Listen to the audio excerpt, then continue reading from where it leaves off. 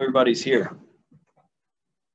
So the lectures I'll be giving you over the next couple of months are on kind of basics of outpatient pulmonology, pulmonary function testing, obstructive and restrictive lung disease, and then I'll get into the more fun critical care stuff. I like to torture you all with pulmonology, though. It's more fun.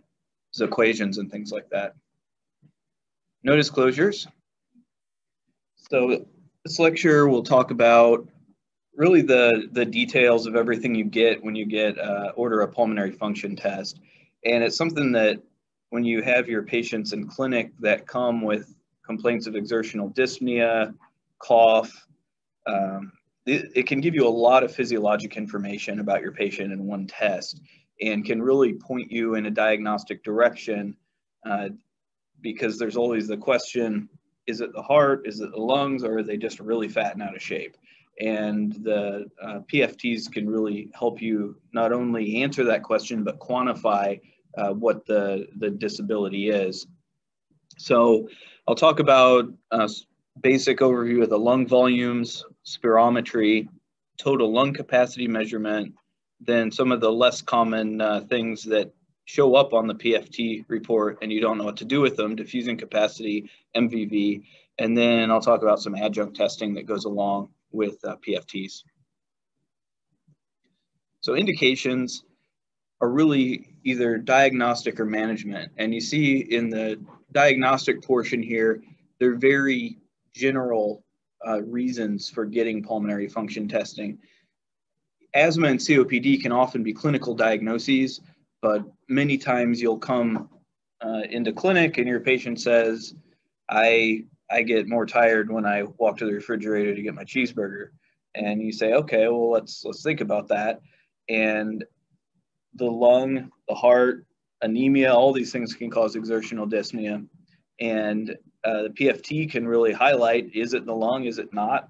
How much, how much are they decompensated because of the lung disease? Also can help answer questions about abnormal lung imaging. You'll have people with incidental findings on CT like fibrotic changes, bronchiectasis, and the PFT can give you a measure of how much that's compromising the lung function. And then if you hear crackles, etc., you can get PFTs. Also, management. The mainstay in the pulmonary clinic for management using PFTs is response to therapy. So you have somebody with COPD or asthma, interstitial lung disease, you follow them with serial PFTs every 3 to 6 months and see if the disease is worsening or if you've managed to slow the progression of disease. Preoperative risk stratification, it can be useful. The thoracic surgeons really like it because pre-morbid lung function really is a good indicator of post-op pulmonary complications. And finally, surveillance for known lung disease, as I said before, ILD, asthma, COPD. And you guys can ask any questions at any time. So this is the overview of the lung volumes that you see here. And the ones that can be measured with spirometry are here, which is the vital capacity, which is everything that your lungs can, by effort, inhale or exhale. And you can break it down. Total lung capacity is this vital capacity that you measure during spirometry, plus the residual volume, which is just sitting there and you can't get rid of it. Inspiratory capacity and FRC are another division. And then finally, tidal volume and expiratory reserve volume are measured during spirometry.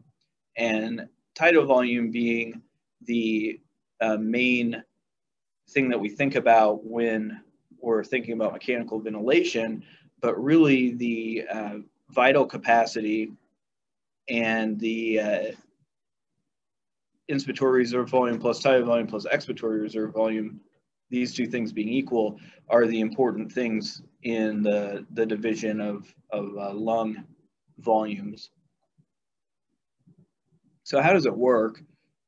For spirometry alone, you hook the patient up to a closed circuit here. So their lungs and the computer become one continuous tube, clip on the nose so no extra air escapes. The patient makes a maximum inspiratory effort to completely fill up their lungs to their inspiratory capacity here. And then as fast as they can, they exhale aggressively all the way to the expiratory reserve volume. And while you're getting pulmonary function testing, spirometry, you do this multiple times because it's important not only that the spirometry curves are similar to each other, showing that you're getting good data, you also want to give the patient the chance to give their best effort, because the best effort is the one that's reported on the pulmonary function testing. And the output that you get here for spirometry is flow at a given lung volume. So here on the x-axis is volume in liters, and on the y-axis is flow in liters per second. Your brain wants to put time here, but it's not time. So what it's showing is at a volume of 2 liters, your flow as you're exhaling is 8 liters per second. The time mark here, FEV1, is the time at which you exhaled for 1 second. And so that can be at any different volume, depending on whether you have normal lungs, restriction, or obstruction. This is another way to look at the exhalation. So when the flow starts at 0, obviously, and as you blow out over time, so the x-axis here is time, you exhale more and more volume, and obviously you exhale a great majority of the volume very quickly if you have normal lungs, and then it takes a while to completely empty out your lungs and reach that vital capacity. And so this graph, you can measure FEV1, FEV3, FEV6. Sometimes they do that to look for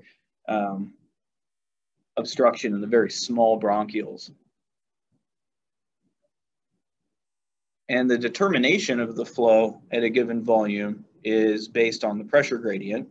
So when you take an inspiration here, what you're doing is filling up the chest and creating a negative pressure inside the chest. And there is a positive pressure inside the chest at full inhalation. And then there's a pressure gradient. And with augmentation of the diaphragm, you can generate even more pressure gradient to maximally exhale. And so the flow, which is this V with a dot over it for whatever reason, is based on the pressure differential divided by the resistance of the airways and the respiratory system. And you can see that that flow changes over time and lung volumes, because as the pressure gradient, as you exhale, the pressure gradient goes closer to 0 until your full exhale.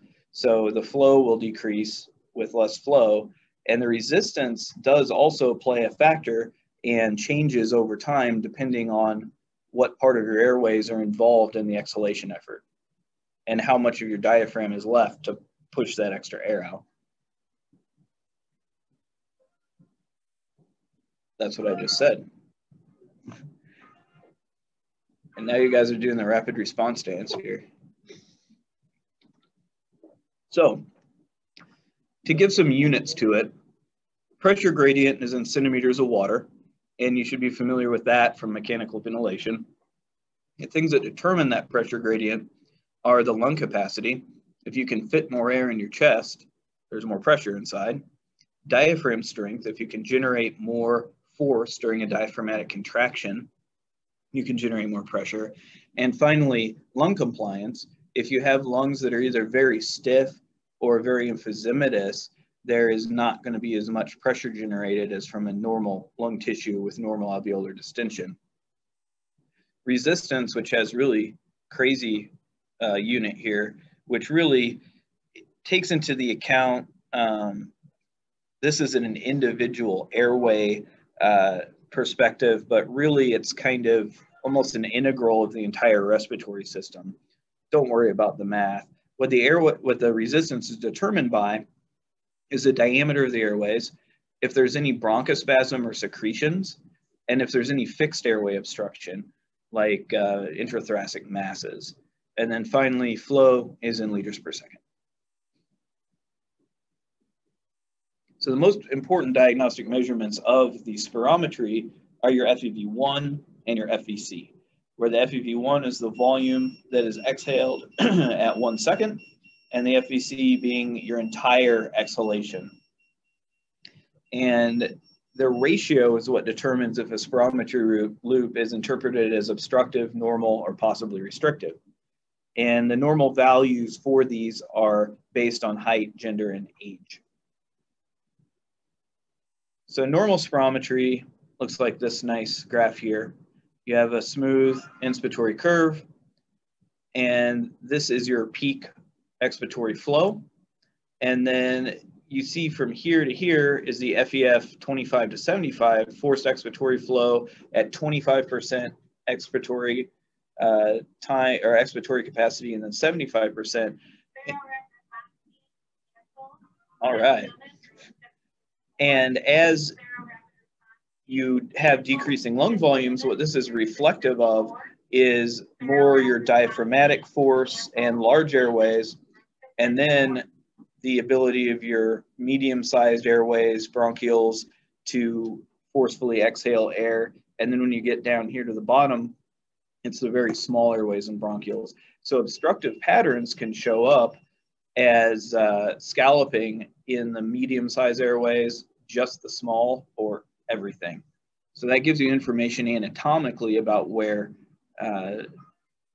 abnormalities may be, pathologies may be.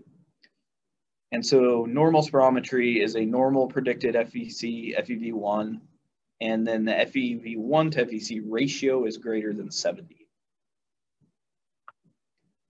Obstruction you see as this scalloped pattern. So the red dot or red boxes here showing you what the normal would look like.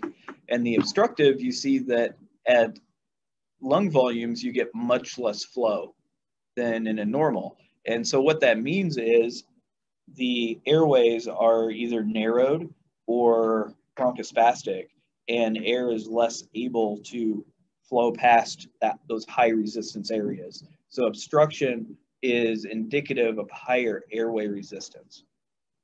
Usually this is going to be COPD or asthma for the large majority of patients that you're going to see in your clinic. And to diagnose an obstructive pattern, the FVC, how much you can exhale total, is normal, possibly decreased. The FEV1 is decreased, so it takes you much longer to get out. After 1 second, you are able to exhale less air. That's the best way to put it. And so the FEV1 to FVC ratio is less than 70. That's your diagnostic marker for obstruction. And severity is rated by the percent predicted of a normal FEV1, and it's categorized as mild, moderate, severe, or very severe obstructive ventilatory deficit. That's what you'll see on the PFT reports. When patients are suspected of asthma, COPD, or in fact, if you see an obstructive pattern on your initial spirometry, then you can give a bronchodilator challenge, and they give 4 to 8 puffs of albuterol and then go again. And a bronchodilator response is considered positive if you have a 12% increase and a greater than 200 mil increase from a baseline FEV1 value. So that's to say, let's say the FEV1 is here at 4 liters.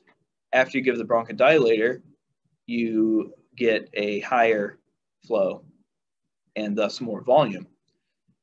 And this is another way to look at it on the seconds versus volume graph. You get more volume out after that 1 second mark. And this can be indicative of asthma classically. You can see bronchodilator responses with a lot of other diseases, including COPD. And if you do see it, you may think about an asthma COPD overlap syndrome. Restriction is shown by a small spirometry loop. And basically what's that showing is the FVC is smaller. So the patient is unable to take in as big a breath because there's not as much space in the lungs. And the restrictive pattern, you'll see the FVC decreased, FEV1 decreased, and then the ratio greater than 70. If you only get spirometry, you'll get this read, suggestive of a restrictive ventilatory defect. because you need total lung capacity values to make an actual diagnosis of restrictive lung disease.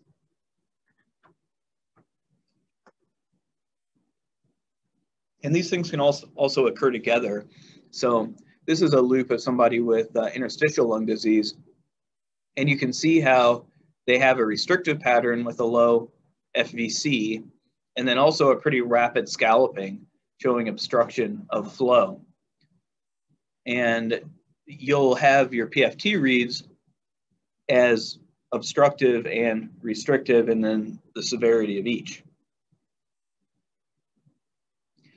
So some limitations when you're getting spirometry: if they're coughing a lot, the test is useless because you get all kinds of spikes. You can't get that nice flow volume curve that is comparable to other ones, and then pick the best one to get actual values. So patients that are coughing a lot, you might just have to quit. Also, patient effort. So they have to give their very best maximal voluntary effort for it to be diagnostic. And the respiratory therapists that do PFTs will comment on this. Some people, as you know, like to deceive you about their diagnoses and may give a poor effort to look worse. And another thing to think about is spirometry is really not diagnostic. It's more a descriptive tool. So it goes along with your clinical information to tell you what kind of physiologic problem is going on in the lung and how severe it is. So summary for that first part, the spirometry measures expiratory airflow at a given lung volume. The common descriptors you'll see and be tested on are FEV1 to FVC and their ratio. Obstruction is a result of increased airway resistance, and you see that show up more at low lung volumes because that is all of the residual air trying to get out of the small airways that may be bronchospastic or otherwise obstructed. And restriction is a result of low lung capacity. So total lung capacity is low, and that's seen on spirometry as a low forced vital capacity.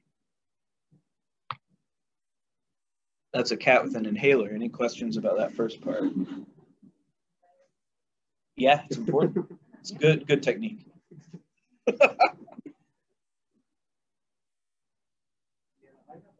Sure. I mean, diagnostically below 7% obstructed and normal 8%. Like, what do you interpret the area in between? Like, if someone coming with 75%, Mm-hmm. you say it's like an obstructed pattern?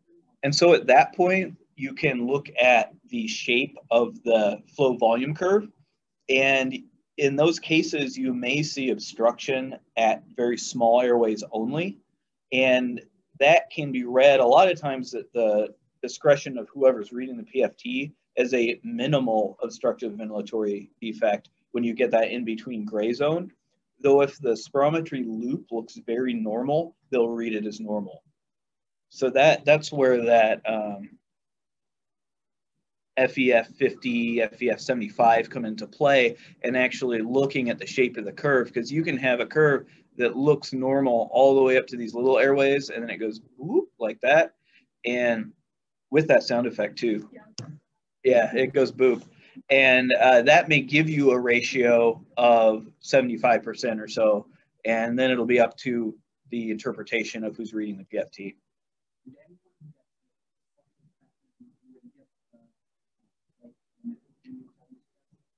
They'll get, yes, you have to specifically request a methacholine, but they will do, unless you say not to, a bronchodilator response challenge. The methacholine test has to be specifically ordered for a couple of reasons. One is it can provoke status asthmaticus, which is bad, so you have to be aware of that. And also it's really used when you have a high clinical suspicion of asthma, in particular asthma, and you have normal spirometry, which often happens, especially if people have triggers like cold or exercise. And if they're just in the clinic sitting there, they're going to have normal loops. The methacholine is designed to provoke asthma to diagnose it. And it's kind of a second step. If you have normal PFTs, but still are thinking about asthma, you send them back to the lab for another round.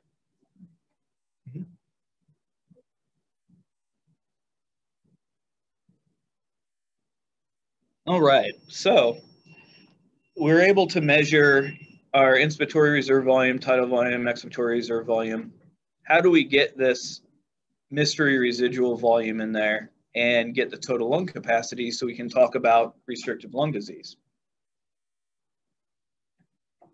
Anybody want to try to say this word? Who said that? Oh, you cheated. Yeah, you know it. Okay, so plethysmography can measure functional residual capacity, and you can put that together to get your total lung capacity when you get spirometry.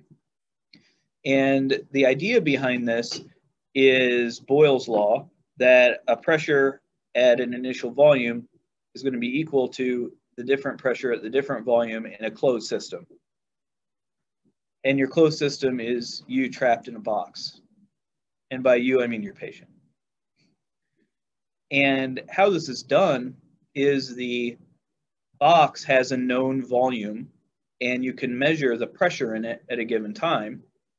You can measure change in airway pressure during spirometry and respiratory efforts, where the mystery is how much FRC is in the patient.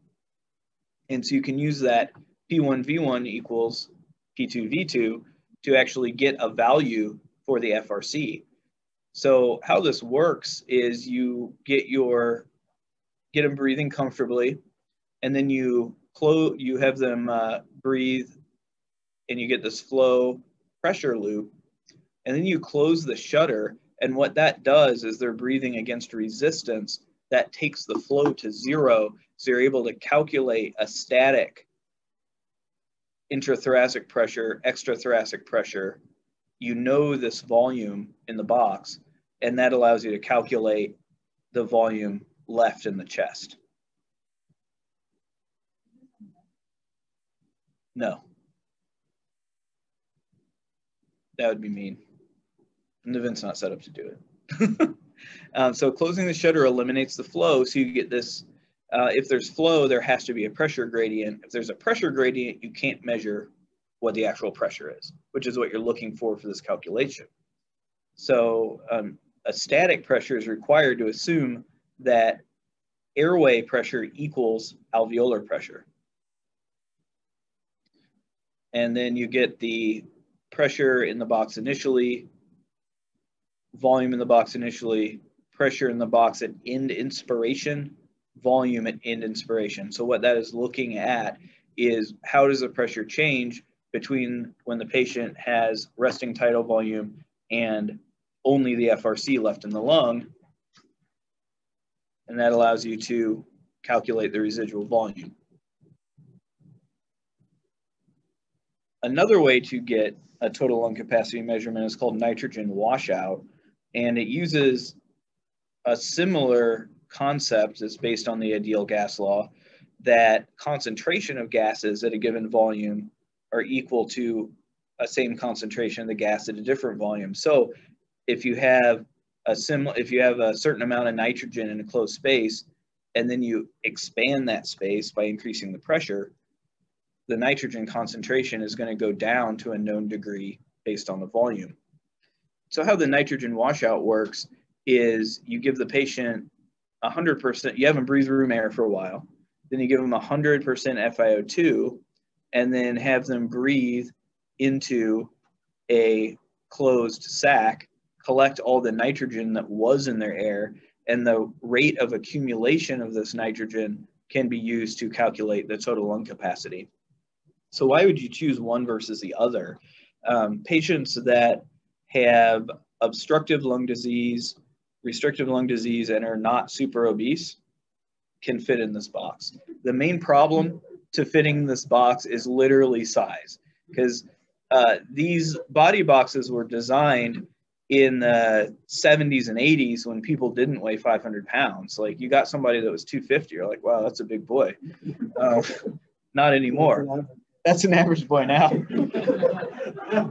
And the nitrogen washout method is good for the big people, but is not good for people with obstruction, because they're going to take a long time to exhale that extra nitrogen, and it's going to give you a falsely elevated total lung capacity.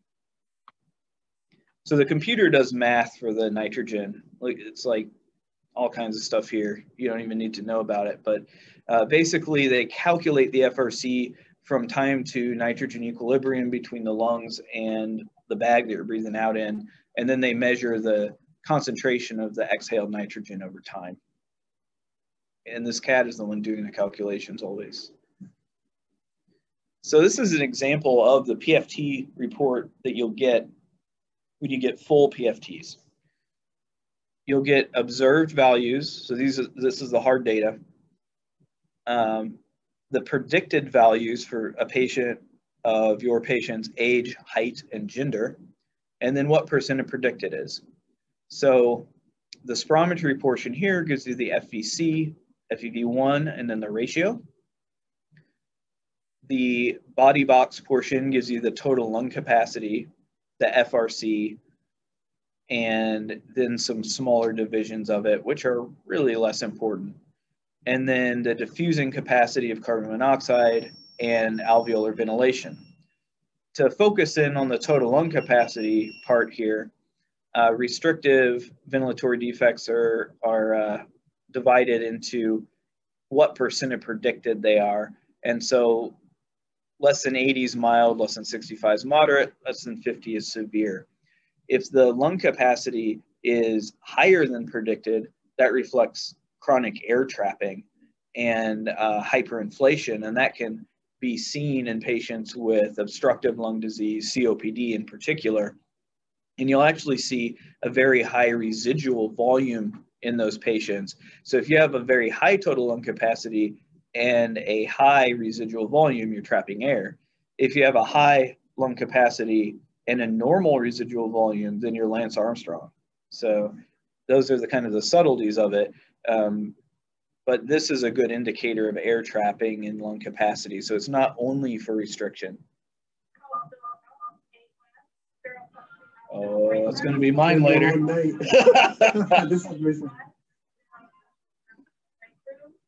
Breakthrough? Okay, never mind. It'll be okay. Yeah. Good stuff. So the diffusing capacity of the lungs to carbon monoxide, that's where DLCO comes in, really measures the efficiency of the lungs in terms of how the oxygen gets from the alveolar space through the basement membrane into the capillary and loads onto the hemoglobin. So the diffusing capacity tells you how good are the lungs at getting oxygen into the blood. And it depends on the alveolar surface area. So the normal alveolar surface area of lungs is about the size of a tennis court if you spread it all out. If you have emphysema, if you have interstitial lung disease and lose a percentage of that, your diffusing capacity is going to be less efficient. The thickness of the alveolar capillary membrane is important because it takes time for the oxygen to get through the basement membrane between the alveolus and the capillary. And if you have interstitial lung disease, pulmonary edema, anything that thickens that membrane, it's going to take longer for the oxygen to get in. And also capillary blood volume. So the blood that's flowing through the pulmonary capillary circulation and how much hemoglobin you have is going to determine the efficiency of oxygen onloading. Here's a picture. So your interstitial space here, you got your capillary, you got your alveolus, and oxygen goes this way and latches on to the red blood cell, and that's your diffusion of oxygen. And passively, carbon dioxide diffuses as well across the gradient. So the diffusing technique is similar to a single breath nitrogen washout, and the patient will completely exhale and then breathe in a special cocktail of a little bit of carbon monoxide, helium, oxygen, and nitrogen.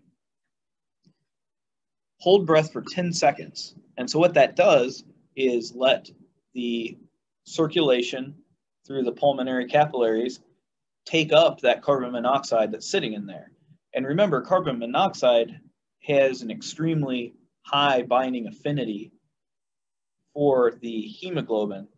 And so that carbon monoxide, unlike oxygen, will not just kind of sit there and reach an equilibrium. It'll seek out those blood cells that are coming by and latch on. Then you exhale the dead space gas, which is everything that isn't participating in gas exchange in the lungs.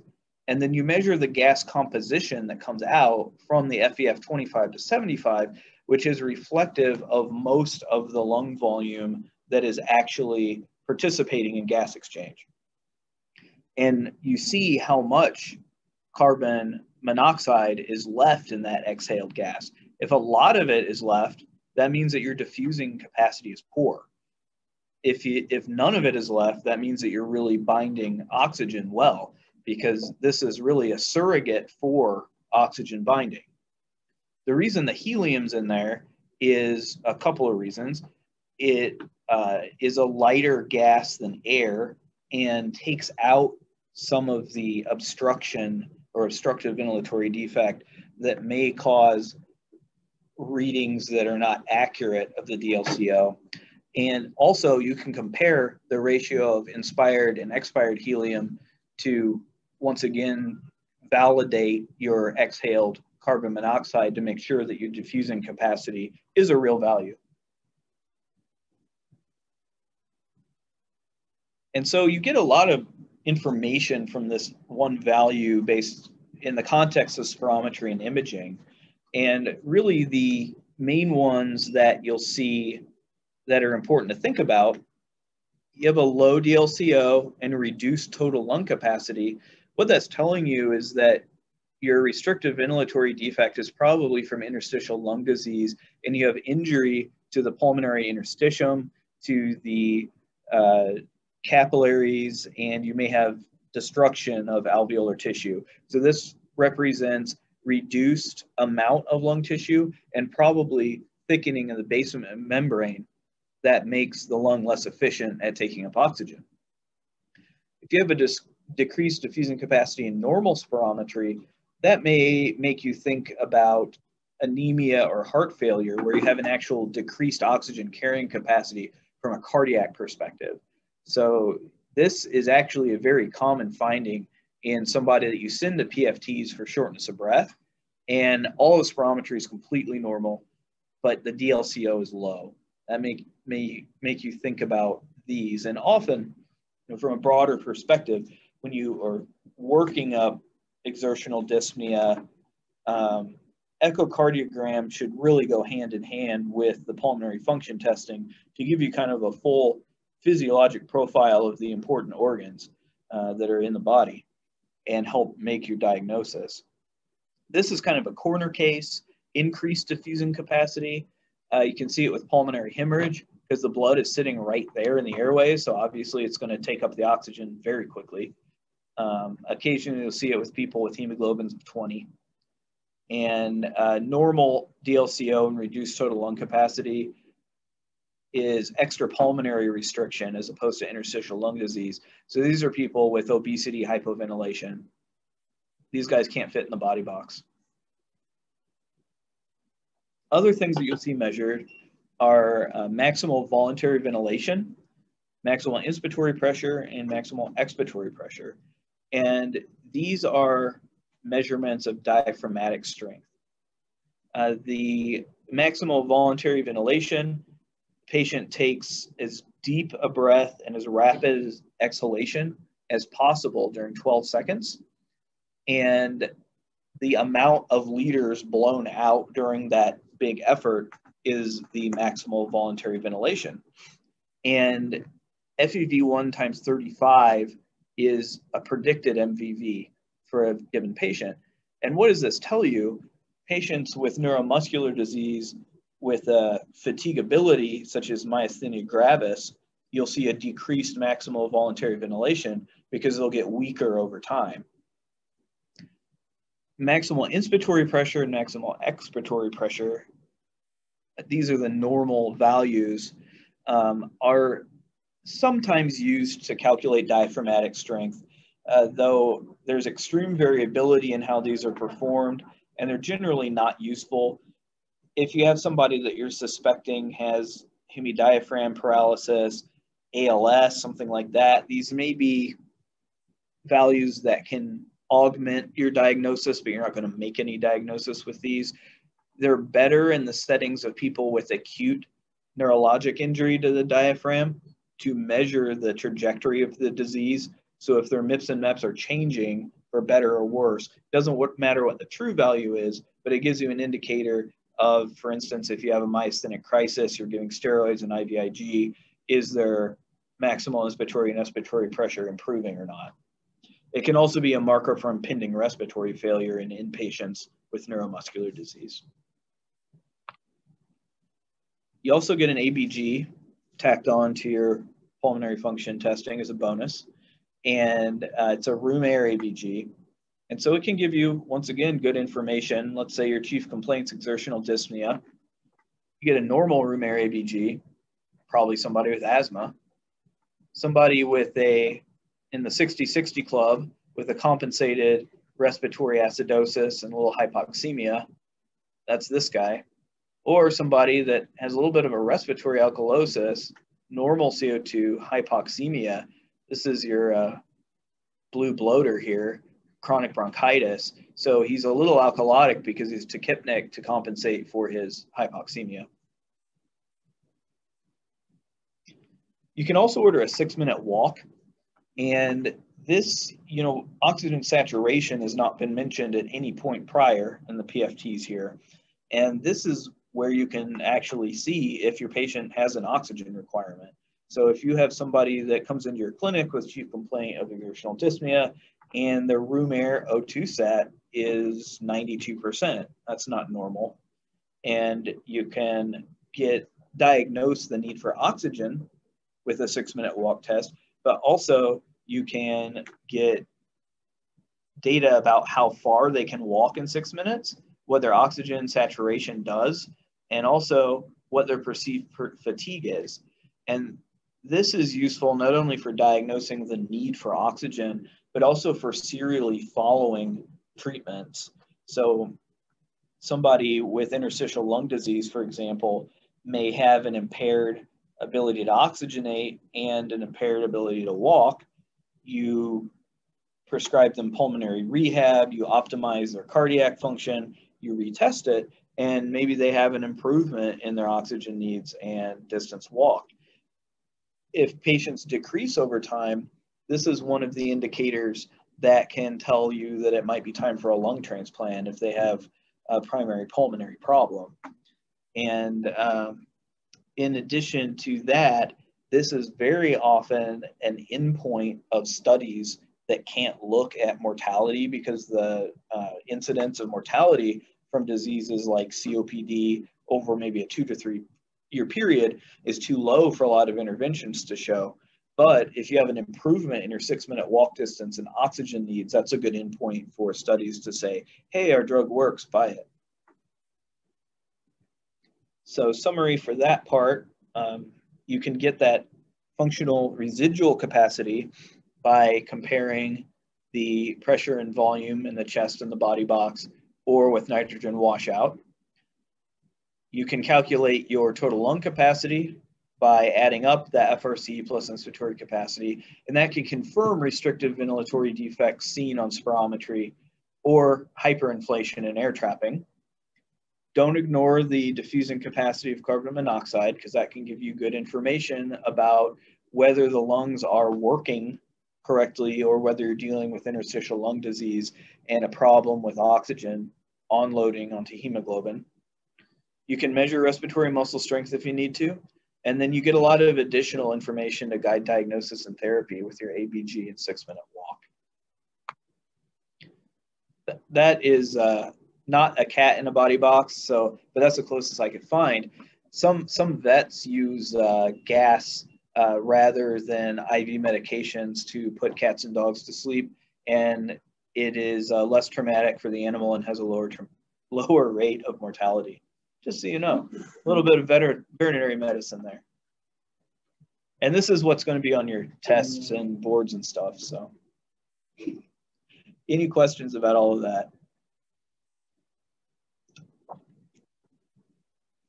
So I encourage you to order PFTs and follow up on them in your medicine clinic, when to refer to pulmonology, you don't want to refer right after you get your PFTs.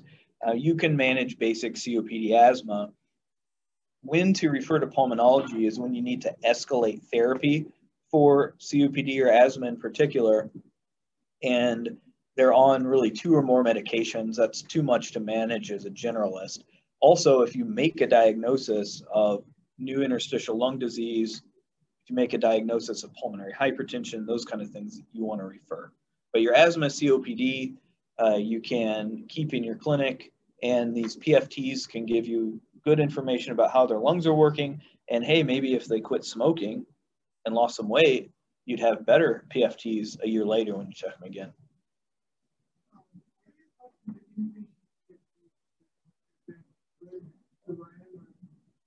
Totally useless. The reason why is you want to get these PFTs to show the patient's best numbers. So getting them while they're acutely ill, kind of like getting an echo in somebody that's in decompensated heart failure, is not really a good value because you're seeing them in a decompensated state, and you want to see what their good baseline is as an outpatient and use that as a comparator.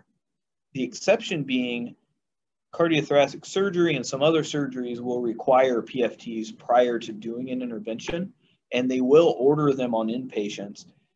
The inpatient PFTs, if the patient's healthy enough to go up to the PFT lab and do it, sure, that's probably a little better, but the bedside spirometry values are extremely variable. The patients aren't positioned correctly. There's alarms and nurses and everything. It's just not a good test. Yeah. So if you were to get data from an inpatient one, you're looking through your clinic discharge summary, and you're like, I don't know about this, I would just order another when the patient's at their baseline. All right. Thanks for your attention, guys.